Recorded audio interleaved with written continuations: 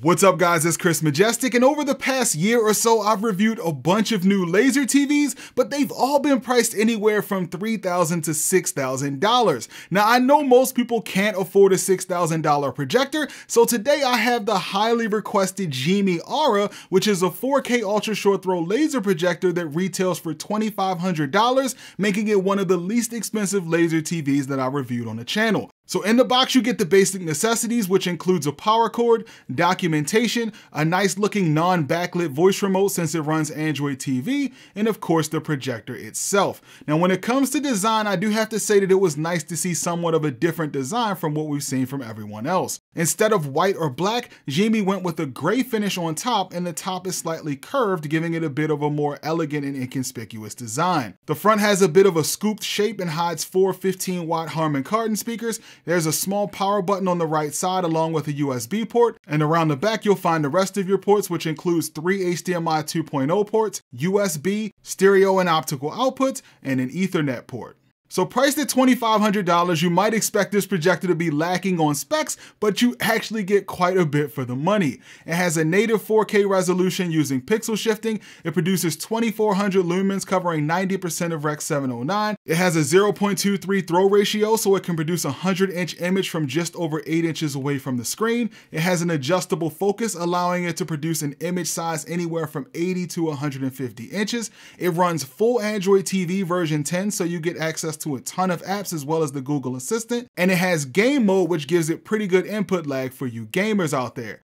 And speaking of gaming, this portion of today's video is sponsored by Raid Shadow Legends. You might not believe this, but I was actually addicted to this game, dumping like 15 hours a week into it. So if you've never heard of it, Raid is a 3D fantasy RPG for desktop and mobile, where you collect champions from different factions and level them up to battle against AI or other players in PvP. They have over 600 characters, including the orcs, which have a pretty interesting story. After going to war with the Bannerlords, High Elves, and the Sacred Order, the orcs are just trying to survive. They end up finding an ally in Queen Eva of the Elves, even though they're not quite sure of her true motivations. You can find out more by playing the campaign. They just added a new Guardian ring, and at the start of December, Raid is releasing one of its biggest, most anticipated features ever. So click on the link in the video description or scan the QR code on your screen to get a bunch of free goodies, including an energy refill, XP boost, an ancient shard, 200,000 silver, and a free champion. And all of this cool stuff will be waiting for you in the chest right here for the next 30 days. I want to thank Raid for sponsoring this portion of today's video, and let's jump back into the Xgimi Aura review. So like most ultra short throw laser TVs, the Aura works best with an ambient light rejecting screen. Now unfortunately it doesn't come with a screen, which is expected at this price point, so I'll be using it with a 100-inch lenticular ALR screen that came with the Hisense L5. And when it comes to installation, it's pretty much like every other laser TV. You take a bunch of measurements, hang the screen, and aim the projector on the screen. Now it can be a bit tricky, but as long as everything is measured properly and it's sitting at the right height, it should line right up. And if it doesn't line up, you can use the 8-point keystone correction to make it fit. So as I mentioned earlier, the Aura runs Android TV version 10, and this projector has one of the fastest boot times I've seen from a laser TV, taking only 12 seconds to boot up. Now I've talked about Android TV in several other videos, so I'll spare you the lecture, but Android TV is probably my favorite TV platform. The included voice remote allows you to use the Google Assistant with all kinds of cool voice control options, and you get a ton of apps and customization as well as a bunch of games. The only app that I found missing was Netflix, which we've seen is pretty common with some projectors. Aside from the Netflix issue, I was able to stream 4K movies from Plex, YouTube, and Disney Plus perfectly over Wi-Fi with no issues. And since it's running Android TV, the projector's functions are built right into the OS. There aren't a ton of menu options, but the menus do make sense and are easy to navigate. And the overall brightness of this projector is good. With 2400 lumens of brightness, it works fine on a 100-inch screen in a room with a few windows, as long as you use an ambient light rejecting screen and you don't have too much sunlight. So overall, when it comes to brightness, the Aura gets a 6.5 out of 10. Now, even though it doesn't have the color accuracy of some of the more expensive laser TVs, it does have fantastic sharpness and focus uniformity. Now, every once in a while, I did notice that certain shades of red, orange, or yellow did look a bit strange, which was expected considering the color accuracy, but overall, it produced a good image. So for SDR content, I would give the Aura a 6.5 out of 10. Moving on to HDR, I played a few movies from my local Plex collection and I was surprised by how well the Aura handled HDR content. It does a great job with shadow detail and the overall tone mapping was great. Now, even though the HDR looked fantastic when playing movies directly from the Android TV interface on the projector, when I went to try to play 4K HDR movies from the Nvidia Shield, I noticed that the HDR movies had way too much contrast, crushing shadow detail and highlights. I'm not quite sure what was happening, but I think there might be some sort of bug with tone mapping on external devices. Now, to be fair, the built-in Android TV interface works well enough that you shouldn't really need an external player, but this does affect things like gaming and Blu-ray players, so it should be noted. Considering the issues with the external sources, I would give the Aura a 6 out of 10 when it comes to HDR.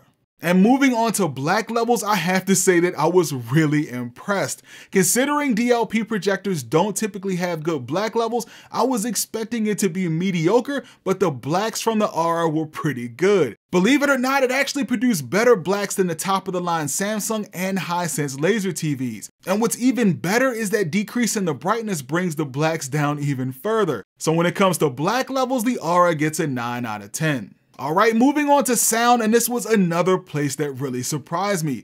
The Aura has 4 15-watt Dolby speakers made by Harman Kardon, and they sound really good. Not only did they have great imaging and detail, but they have a pretty wide soundstage and even produced a good amount of bass. Now, the one thing that could have been better is volume, since I did want it to be a little louder, but overall the sound was really good and worked great for TV or the occasional movie. Now, as with most laser TVs, I do still recommend external speakers, but if you're not picky about sound, you could definitely get away with these speakers.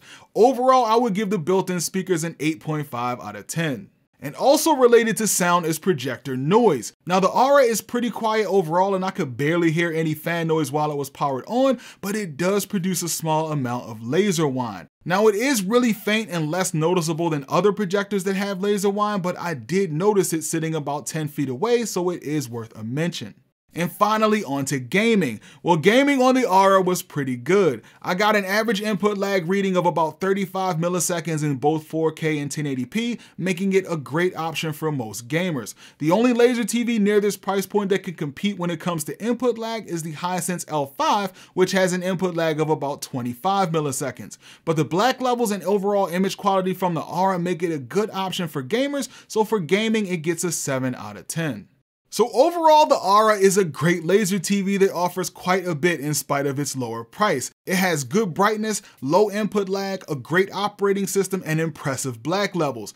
Cost-wise, it competes with projectors like the Hisense L5 and the original Vava, but the Aura has more features and benefits than those two projectors. Either way, I think the Aura is a worthy competitor and offers quite a bit for the money, so when it comes to value, I would give it an 8 out of 10. I do have to admit that I wasn't quite sure what to expect with this projector, but I'm proud to say that I was pleasantly surprised.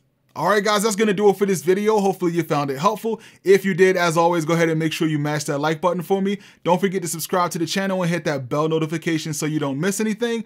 Thanks for watching guys, and I'll see you in the next video.